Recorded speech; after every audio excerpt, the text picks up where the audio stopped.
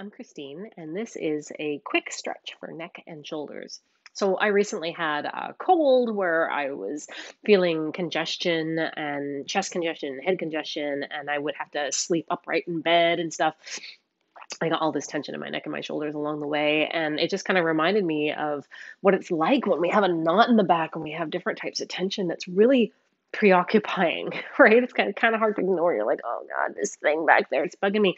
And so I last night did this stretch routine before going to bed, and okay, the knots aren't gone and the tension's not completely gone, but my goodness, did it ever help. It took the edge off. And so I wanted to share that just quick routine with you today. So for this quick stretch, you will need a couple of props. So I've got a bolster and two blocks. If you don't have a bolster, I do have a little video that you can check out to show you how you can make one yourself with some towels at home. So that is always an option. Now, just to start, we're just going to sit, and you can always elevate your hips up on a block or a bolster if you like. And we're just going to do a little side stretch, okay? So sitting in just a way so that you feel like your hips can be a little bit lower than your knees. And just walk your fingertips over, keep both sit bones down as you lift the arm up, and then arch over to the side. Just get a nice side stretch there, keeping the shoulders relaxing away from the ears, getting a little bit of length between the fingertips and the hip bone. Try not to squish up and collapse in the lower side while you stretch out and lengthen the upper side. You can even use your breath in a side stretch like this. I always find it becomes a stretch from the inside out if I take deep breaths into the rib cage. Just feel that stretch deepening with every inhale. One more deep breath. On the inhale, come up. Just to encourage some length, exhale, relax. Do the other side. And settling into it, relaxed shoulders, both side waists are nice and long. Keeping both hip bones, sit bones, let's say, nice and anchored down so that your foundation is steady and you're stretching up, out, and away from the foundation. And then from there, deep breaths into the rib cage so that you're not just stretching the side of the body, but you're even stretching the intercostal muscles, those muscles that are between your ribs. Every inhale, you get a little expansion, a little deepening of the stretch. Every exhale, you just get to relax a little bit into it.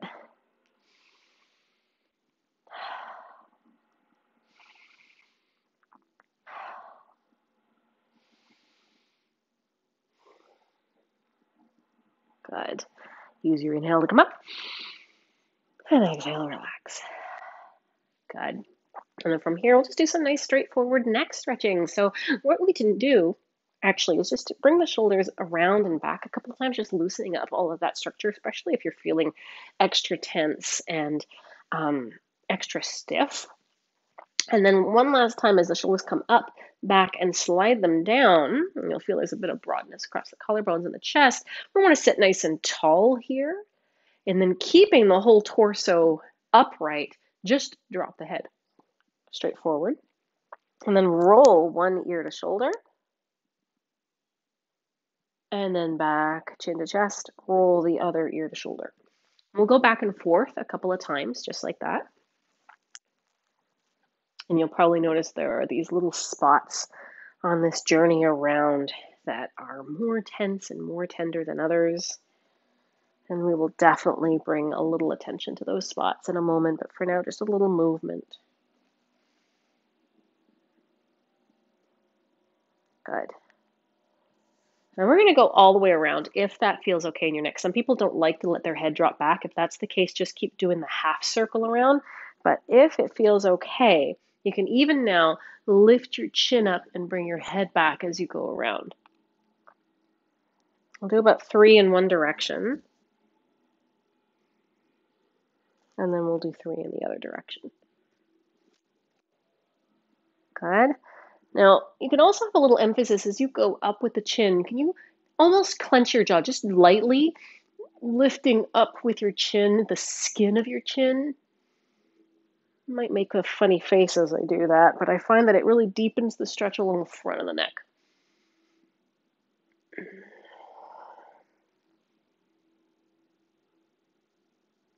Good. And then back to center. And now we'll get into those specific spots that we're feeling really tense, right? So go ahead to one side and then find that one spot on that side that's like, oh my God, there's my stretch. That's so tight. That's so stiff.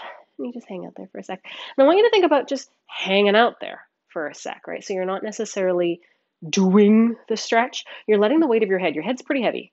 You're letting the weight of your head just kind of gently pull down and increase that stretch. And as you settle into it, you might want to take the opposite hand to the ground just to create even more length in that direction. And then you can take this hand and just kind of rest it. You're not pulling your head down. Not pulling your head down. We don't need to wrench ourselves into something. We'll just make it worse, right? We'll hurt ourselves. You just want to put a little weight on there. So you get the weight of your head, gravity, now the weight of your hand, and the stretch is getting deeper. Good. Maybe you got another spot you want to do on that side too. Hang out there. There are a lot of muscles that hold up our head that attach in different spots through the shoulders, under the collarbones. They even attach in through the sternum, into the back. And they can get tense.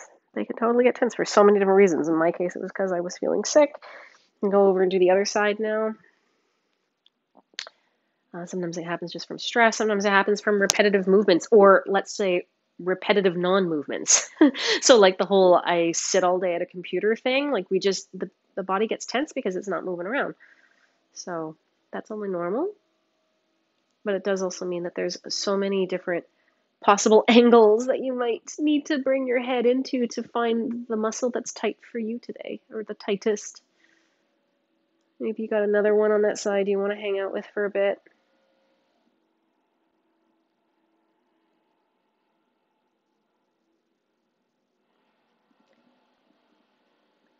Another possibility is to just go straight down. So you're still keeping the spine really, really tall as you just drop your chin to your chest. And then maybe you're just interlacing your fingers and resting on the back of the head. Again, it's just weight that you're adding. It's not pulling in any way.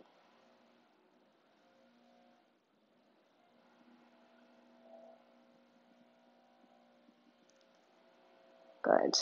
And you can release all of that. Relax. And just shake everything out a little bit.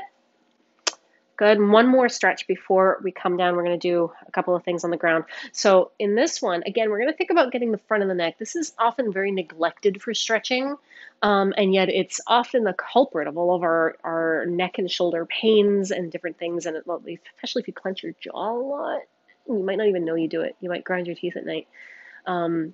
So anyway, this is often very neglected and yet often very tense. A lot of my massage clients, I end up in there on their necks. So what we're going to do here is we're just going to take the hand on one side of the neck and actually just kind of pull the skin down towards the collarbone as you lift the head back. It should feel kind of weird, kind of tight, kind of funny. You can even open and close your jaw a couple of times. Oh yeah. Oh yeah, something's happening there. Good. And then do the other side.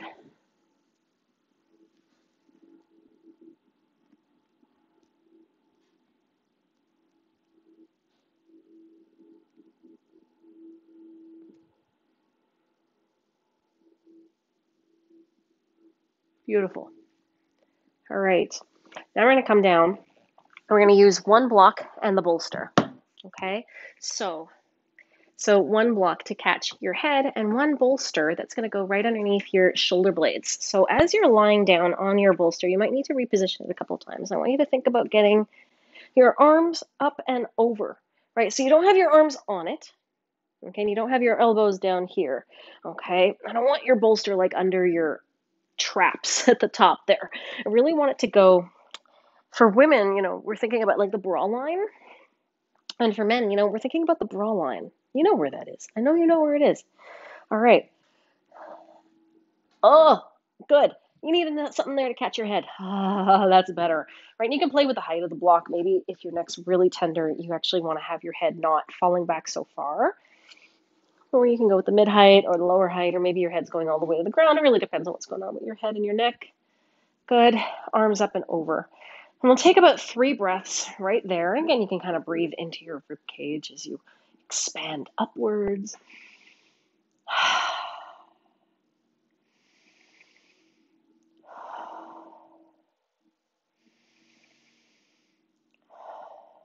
Good. Now we're going to play with the position of our arms.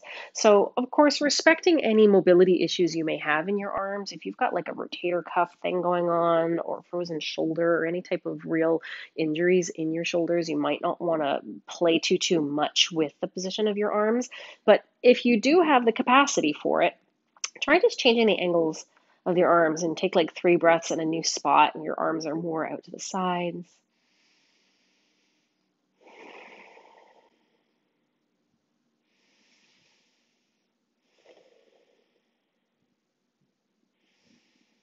And maybe lifting a little bit more. I don't know about you, but these are the moments when I start to realize that, oh yeah, there is something different going on either side of my body.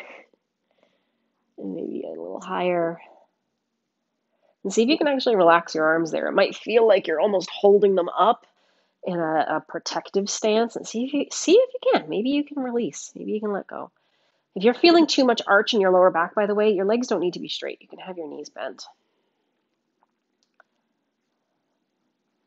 Eventually, maybe even finding that you've got your arms up overhead. And this is when I kind of go, oh yeah, that's what I needed right there. Just a little lift to the back of the heart from the bolster while I stretch. And you can actively reach the arms out and long and point the toes away. Ah. And then we're going to come back down with the arms a little bit. A little bit. Pause.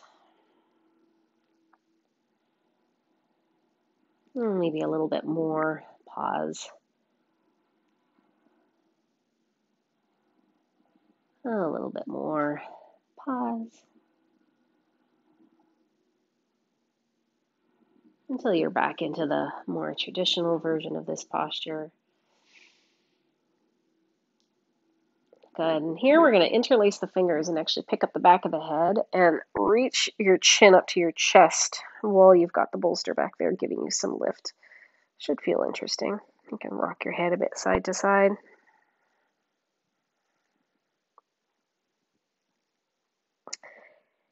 We're going to sit up. Move your props to the side. Come back to lie on your back and we'll do a spinal twist. So in a spinal twist, you could simply just roll your knees to one side, turn your head the other side, or you can go a little deeper by bringing your knees into your chest and rolling them over. Or you could even cross the top leg over the bottom leg as you come over. Just make sure that you've got both shoulder blades on the ground as you turn your gaze in the opposite direction of your knees. And get some nice long breaths there.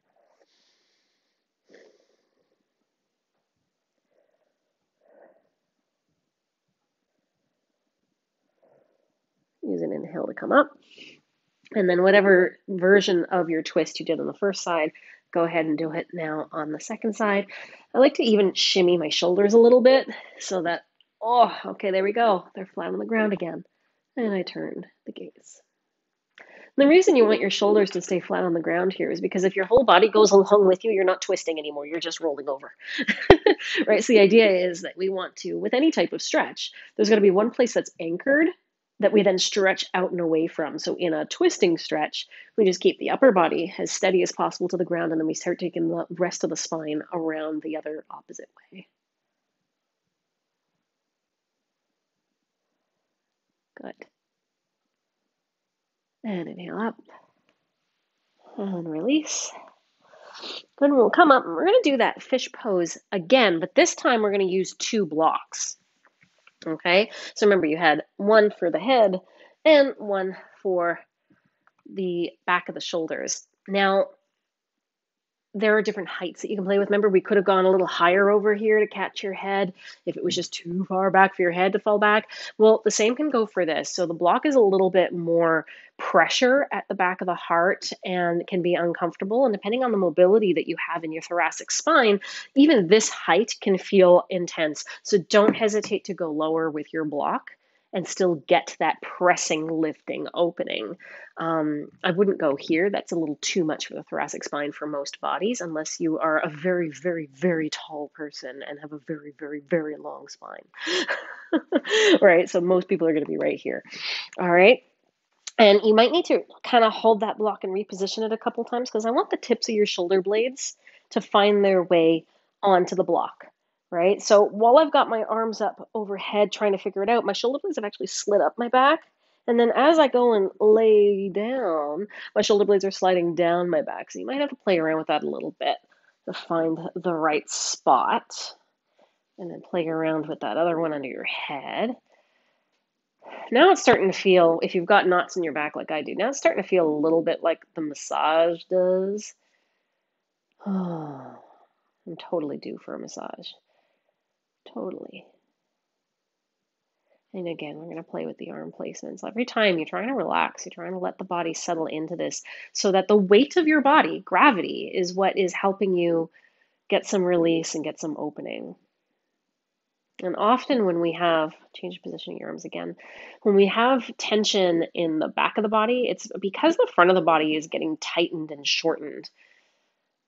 So this is why, even though I'm talking about neck and shoulder stuff like knots behind your shoulder blades, this opening of the front of the body is actually really, really helpful because that knot in the back of your body is a muscle that's like working really, really, really hard to try and regain some balance in the body while other muscles are overworking and taking the load off of it. So it's like going, no, no, no, no, no, you got to come back over here. So it gets tight, it gets tense, it gets sore. Change the position again. And in this one, once I've got the block there, I kind of wiggle a bit because it feels so good, like massaging out all that tension.